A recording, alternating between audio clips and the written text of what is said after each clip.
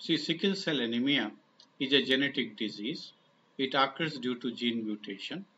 Persons suffering from this disease possess red blood corpuscles, sickle-shaped, instead of normal biconcave round structures. Their red blood corpuscles will be much elongated, and in gross structure they look similar to sickle.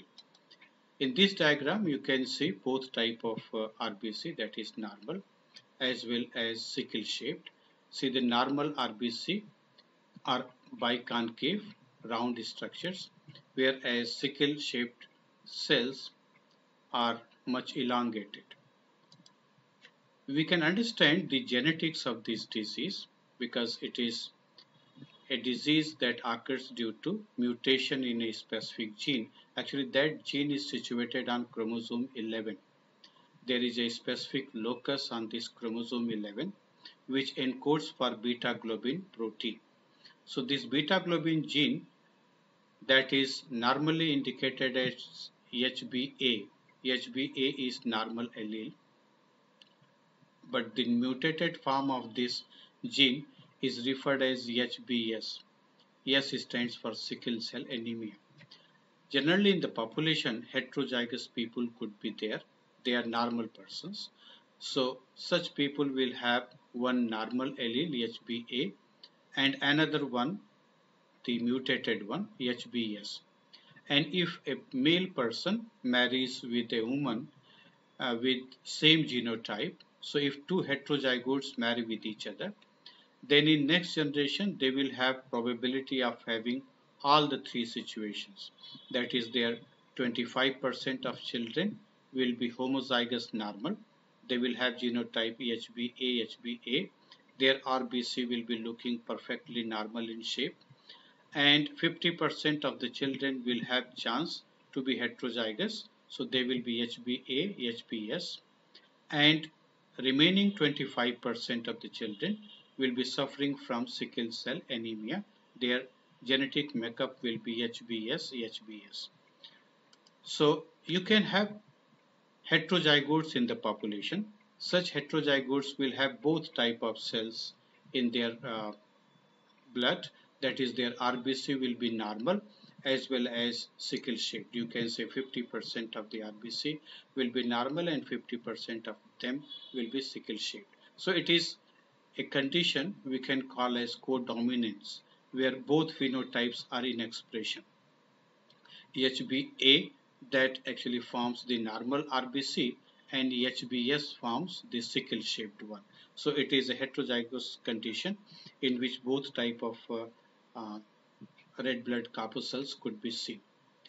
And those who suffer from sickle cell anemia, they will have only sickle shaped RBC. Now we can understand exactly how this disease happens. So for that we can see the DNA. At DNA level, what happens in a normal person? If you see that specific strand from which the messenger RNA is synthesized, so this one is actually template DNA molecule represented from 3' to 5' end.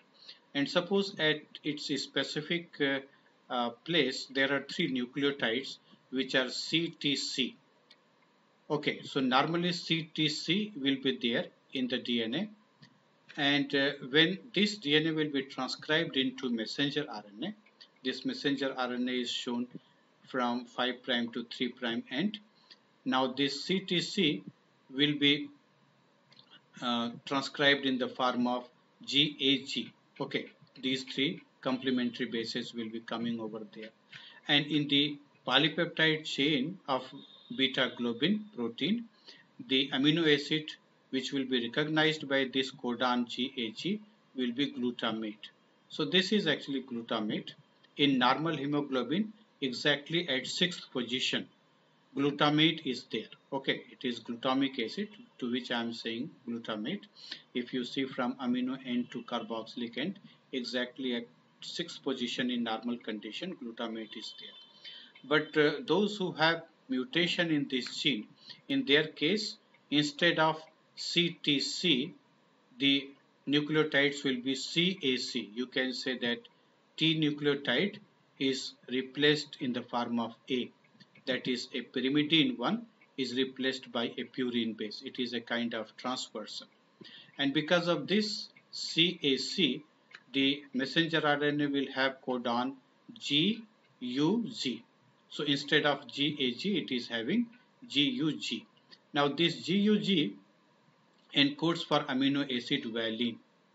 So at sixth position, glutamate will not be there. It will be valine over there.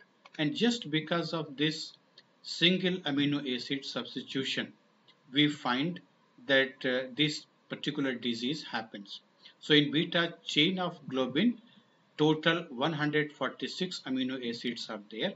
Only change will be there at the sixth position. Instead of glutamate, in mutation, in mutated condition, it will be valine. And this replacement causes such a severe disease in the individual. See what exactly happens. This one is a normal RBC, round biconcave RBC. What we find that hemoglobin will be there inside it. Actually 2 alpha and 2 beta globin proteins will be there. And they are arranged in such a manner that the RBC will be gaining normal shape. But when such kind of substitution is there, like glutamate being replaced by valine, in such situation, the globin protein, beta globin protein, will actually undergo polymerization in case the RBC is not getting ample amount of oxygen. So in the absence of oxygen, there will be polymerization of globin protein, particularly beta globin protein, and as a result of that, the shape of RBC will get distorted.